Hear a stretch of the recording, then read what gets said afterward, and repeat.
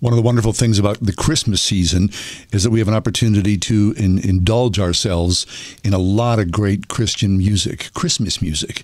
And among those are one of the mainstays of Christendom here in the city of Pittsburgh, Greg and Rebecca Sparks. They've got a live show coming on December 18th, and they are with us in studio to perform and to talk. And Greg and Rebecca, welcome to the show. Thank you. Thanks. Thank you. Love being here. We love when you guys show up. We really do. Change the vibe. It does. And we love you guys as people. You know that. And your family. And especially your take on Christmas has been really musically formative to me over the years. It just gives me a different way of looking at it. Before we went on air, you said, you know, in the West, we tend to make Christmas into some kind of crazy thing. Yeah. It's a big performance. It's a big wow. You got to be up for it, you know, shiny, glittery. And it's like, get your sweaters, man. And like, but there's a beautiful rhythm in the Orthodox way, in the ancient way of leaning into the lament and the longing for why do we need this Savior? Why are we looking for a Messiah? And that changes everything.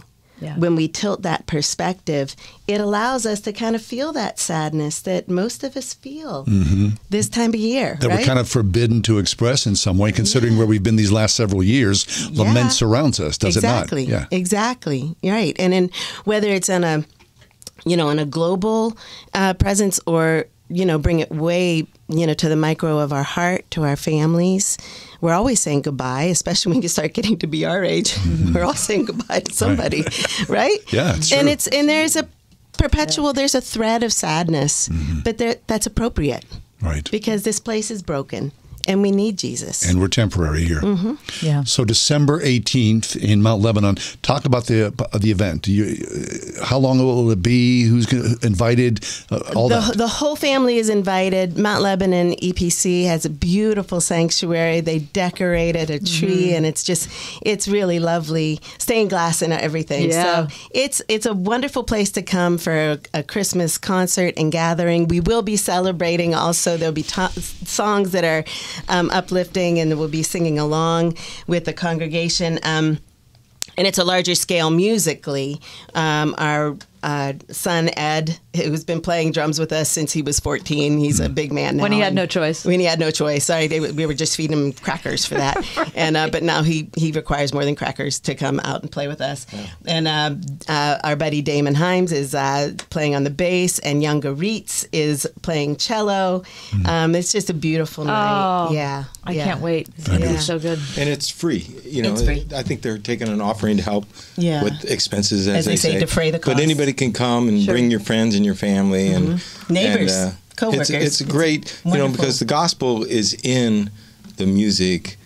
So listening to the music is just, you know, people enjoy it. Christmas is an amazing time that people hear the gospel over the radio nonstop, you know, in the sense of like the Christmas carols and stuff like that. Sure. So it's a great opportunity. So for people who don't know your music, Greg and Rebecca, give us a preview. Can you play something for us? Yeah. Absolutely. This is just part of a song, right? Right. All right. Right. This much.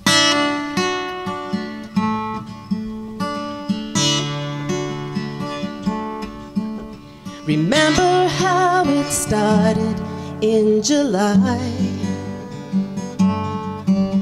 A Christmas club in Sears catalog, circling our dreams. That Mom and Dad made gifts for the 8 of us. Cradles and cars and dresses of velveteen.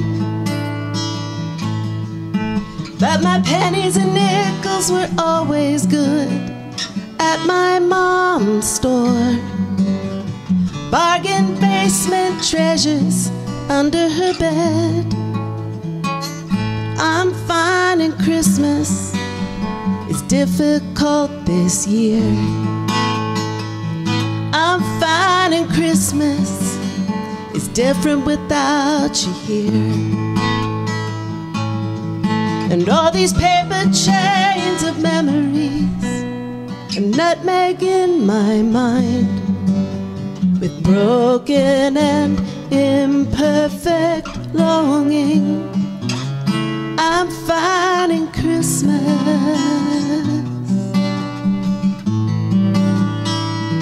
I'm finding Christmas is difficult this year. I'm finding Christmas is different without you here.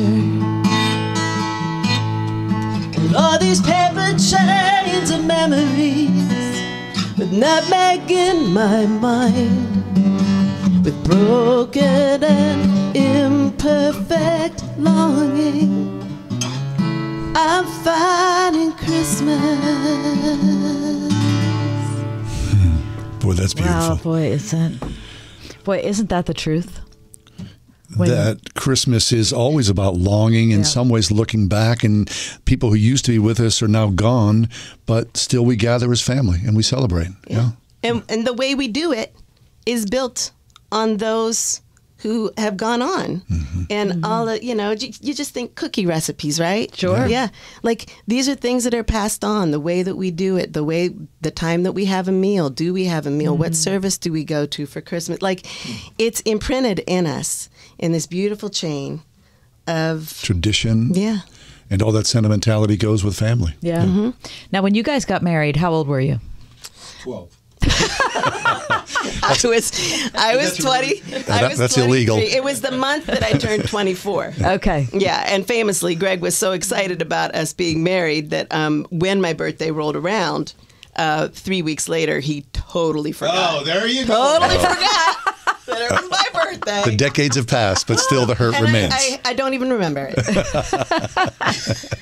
Okay, so did you have to negotiate like how you were going to do Christmas? Like, well, that's the way my family always does it. Well, that's the way your family. Our families lived apart. Some people have to divide the day. Right. We had to divide the holidays because Michigan or Indiana, where my family was, versus Johnstown, where her family. Right. You can't be in both places. Right. And it just always was a little bit of a pressure to be in which place, we would. It was kind of like Thanksgiving or Christmas. Sure. Right. And especially performing as well, right? You had to work around your schedule. Yeah. So Definitely. And so now that you have 4 grown kids and a couple grandkids, Right. Now you're like you've taken what your parents gave to you, and now you're doing the same thing with your kids. Yeah, and I'm horrible. I'm horrible because the Syrian Russian person that I am, we just want the tribe together all the time. Of course. And it's like, oh, you have to go somewhere. We'll all pack our bags and we will go with you also then. Yeah. Right. So I drive them crazy because I want everything to be all together.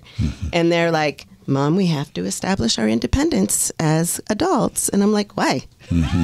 As family. why? I never did. What would the point of that be? That's so, what? Right. Yeah, exactly. Greg and Rebecca Sparks are with us. Coming up December 18th, that's a Sunday, at Mount Lebanon EPC, a free concert. There's a little tiny slice of it right there. And you guys, for decades, you've been doing this. I mean, you've made a career out of this. To have a career in the arts, especially as believers, it's no small matter, is it? For sure. No, it's a miracle, right? No, and in our earlier years, we kind of fought through the melees of Christian music industry and worked with record companies and did you need management and who's your booking agent, the whole machine of that. But really, we're 2 kids that kind of grew up in church and youth group experiences where we felt the touch of God, the awareness of who God is at an early point in our life. And our focus in our music has always been, what's the ministry behind it? How is this benefiting someone else? It's not about, I wrote a song and I want to report it for you, so I feel good about the song. Right. It's more about music that we can lay before other people in a concert or in some kind of recorded medium and see if there's a way that it moves and touches the heart. And I think when you do that, it limits. In some sense, it limits what you're ever going to do in the organization of the industry because it's not as much about they want that, but how they get it is different. Right. But to say, I want to perform music for people, then you just go to churches, you go to colleges, you go wherever, and somebody may use you one year and then next year they don't. There's no it's no tour aspect to it. It's more of like where we're being taken, where we're being booked. And that's when, for us, I think that's been the whole emphasis, like, Lord, where do you want us to go? You know, there's a prayer at the end of our liturgical service that says, and now send us out to do the work you've called us to do. And every time we hear that, we're just like, yes, that's it, God. Send us out to the work you've called us to do, wherever that is. Fabulous. That confidence and humility in showing up and trying to praise God. Yeah. Let's play another song. Would you mind? Yeah. The Sparks in concert December 18th, Mount Lebanon, EPC. You go.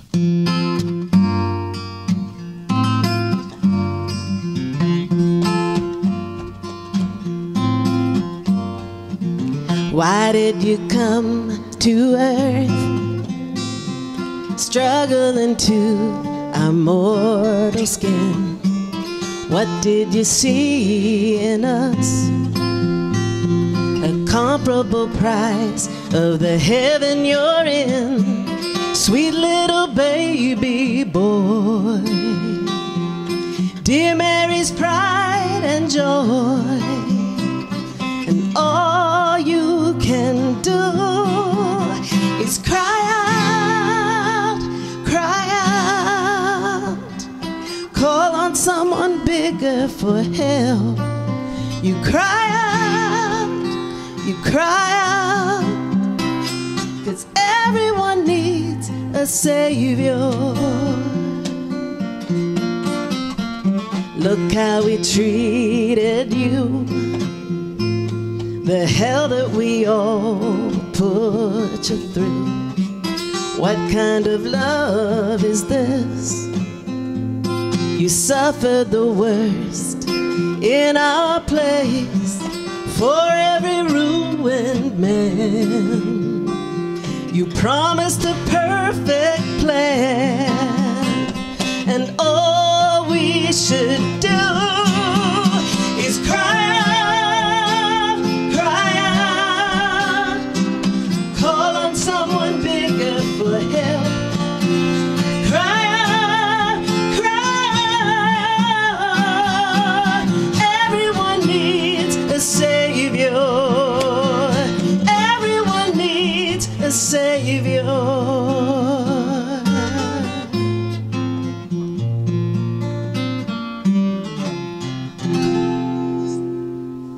Love that song. That's so beautiful. Absolutely love that song. That's Greg and Rebecca Sparks. Their concert is coming up Sunday, December 18th at 6 p.m. That's 1 week before Christmas at Mount Lebanon EPC. Their only Pittsburgh concert at Christmas this year. You don't need a ticket. Just show up. What time? 6 p.m. is the show. 6 p.m. That's terrific. Yeah, so for families with school kids, perfect. Still get out. All right. Fabulous. Last thing that I want to bring up is that since you guys were in here last, you, Greg, became legit. I was legitimized. You were. You were by a body of people. Well, our path has been in the church for decades and decades, and we've served as worship leaders and ministry leaders and stuff, but it was never ordained, as part of that pastoral staff, and we knew that that was important. So we kind of set on a course. So in the fall of 2016, I started seminary at Trinity Seminary, and then graduated from there, and then I entered into the ordination process in the Anglican Church. Nice. Ellsworth, Church of the Ascension is our home church. And so just this past May, I was ordained as a deacon. And so now I serve as a deacon, which means... He's in his diaconate year. Serving all over the deacon place. is clergy, but I'm not a priest yet. So hopefully mid next year sometime, I'll be ordained as a priest. And he's Deacon Greg now. Listen, I'm super excited and super proud of you. That is a really wonderful thing. It's been amazing. Well, Rebecca is, Nope. I'm not ordained. I am not the deacon. Yeah. I know, but... Deaconess? She always wanted to be married to the deacon, so it's about time. The deacon's Blues. wife. Very nice. Greg and Rebecca, thanks so much. Yeah, we love you guys. Great props to you. Really good to have you. Fabulous. The concert's coming up Sunday, December 18th at 6 p.m. That's 1 week before Christmas at Mount Lebanon EPC. You don't have to worry about a ticket. Just show up so you can see Greg and Rebecca and celebrate the Savior.